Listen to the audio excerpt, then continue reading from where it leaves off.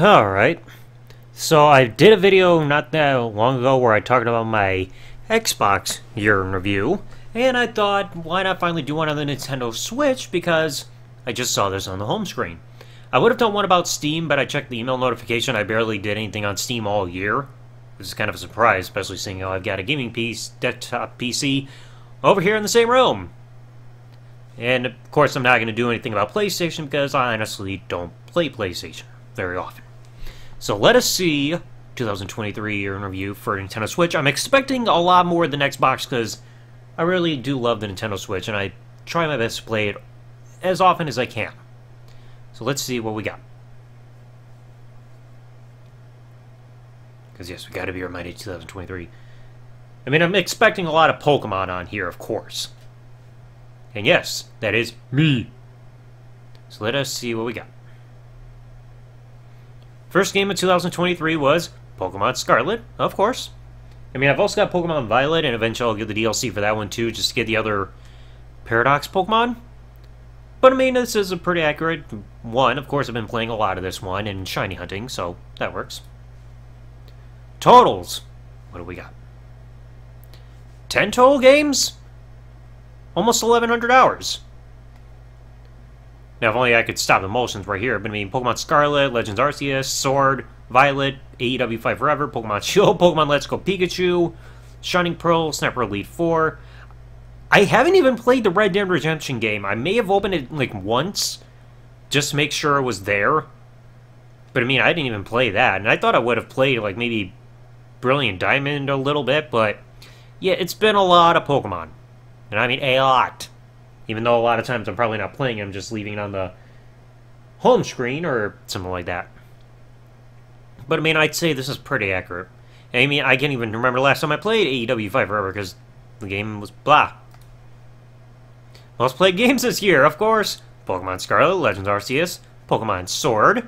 I mean, massive gap here. I mean, seeing how I never even turn off my Nintendo Switch, I just leave it on standby mode even when I'm away from home and not carrying it around like if I'm at work. I'll just leave it like saying it's the active game that I can instantly go back to, but that's probably the extra amount of hours. Yeah, started most played month, January. You could just say it's every month. The other one's Legends Arceus. Most played month, July, of course, because I kept playing through this game in order to keep trying to shiny hunt any outbreaks and everything like that. Then Pokemon Sword. Of course, expected it because I was doing the Dynamax Adventures.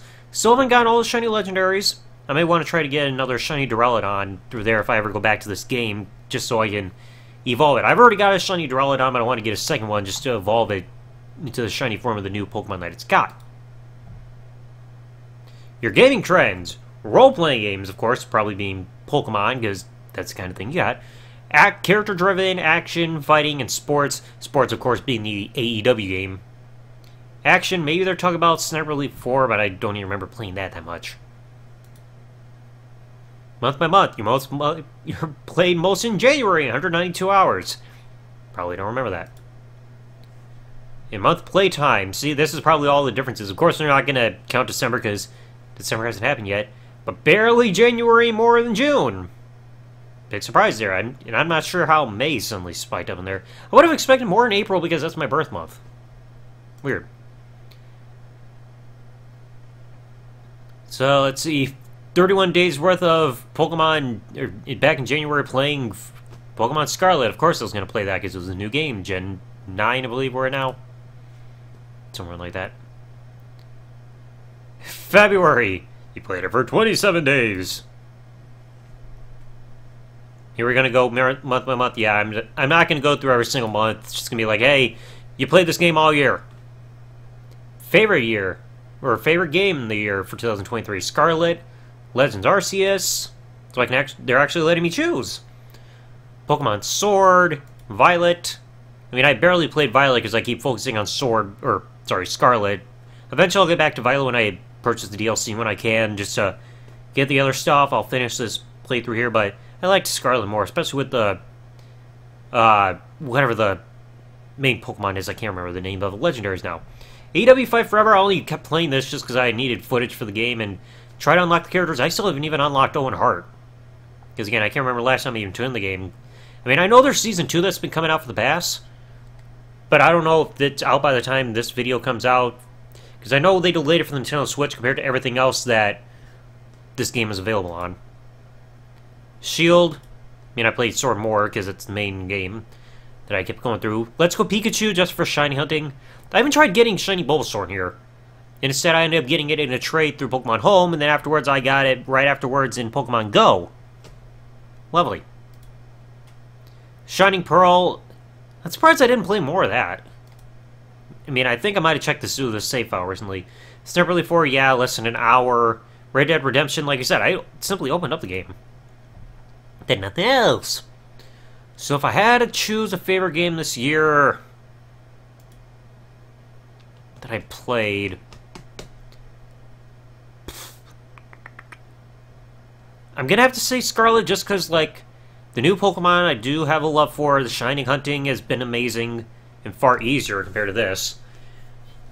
I mean, I would have chosen Legends Arceus, but it's just like I said, I would just go back to the game, go through the outbreaks, and it's like, oh, I don't have any other Pokemon to catch, and then I leave the game and go back to Scarlet. And eventually I will do a video on the gaming channel showing all my games on my Nintendo Switch, like to show how big of a library there is, because holy crap, it's insane. But I mean, yeah, once I find a game I enjoy, I really, really stick to it as long as I can. Download your stats. No, last time I downloaded my stats, it involved Tinder, and I'd rather not relive that. Here's your balance. Yeah, I still have 503 gold points and platinum points. I gotta figure out what to do with these platinum points, because I don't really know what to do with them. Thank you for being an online member. Check out the catalog. Yeah, I know. You ready for 2024? Princess Peach Showtime. First time hearing that. Mario and versus Donkey Kong. Luigi's Mansion 2, I do have on my wish list.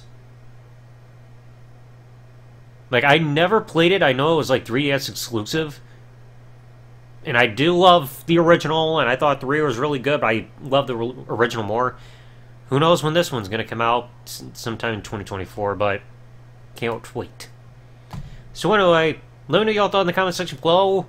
If you guys have seen your Nintendo year in review, let me know what games and stats you got up there. But I mean, yeah, who knows what's going to happen in 2024. Oh, there's not going to be another Pokemon game. We need a bit of a break there. There's an oversaturation of this, okay? I mean, heck, I didn't even play Pokemon Snap 2 yet. Or the new Pokemon Snap, or whatever it is. And that's saying something. I got it when it release. And anyway, thanks for watching, folks. Like, comment, subscribe. Peace out, and good day, everybody.